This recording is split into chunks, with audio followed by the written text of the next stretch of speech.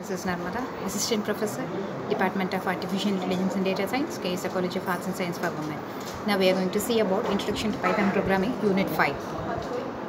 So in this unit, we are going to see about the files. File is named location on disk to store related information. It is used to permanently store data in a non-volatile memory, that is external hard disk. For example, it is hard disk.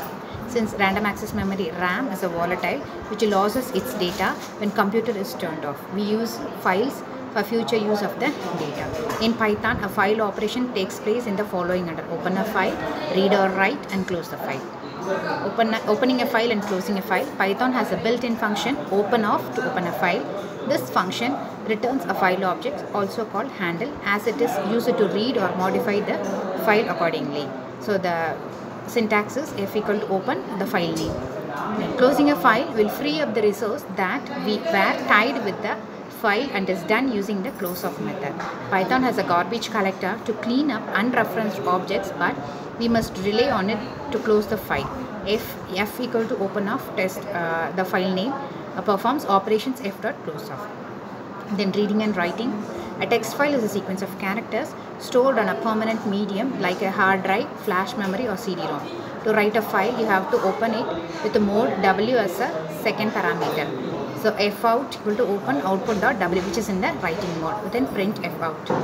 Format operator. The argument of the write has to be a string.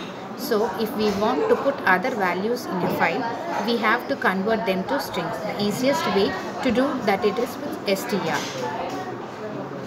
Then file names and paths. Files are organized into directories, also called folders. Every running program has a current directory, which is the default directory for most operations. For example, when you open a file for reading, Python looks for it in a current directory. The OS module provides functions for working with files and directories. CWD is nothing for current working directory. A string like CWD that identifies a file is called a path. A relative path starts from the current directory. Then exception. Python interpreter raises exceptions when it encounters error. Errors caused by not following the proper structure, that is syntax of the language, is called syntax error or parsing error. Python built-in exceptions. Illegal operations can raise exceptions. There are plenty of built-in exceptions in Python that are raised when corresponding error occurs. So there are two types of Python exception handling: catching and try. Exceptions can be handled using a try statement. A critical operation which can raise exception is placed inside the try class, and the code that handles exception in return the except class. The try statement in Python can have an optionally finally class. This class is executed no matter what and is generally used to release external resources.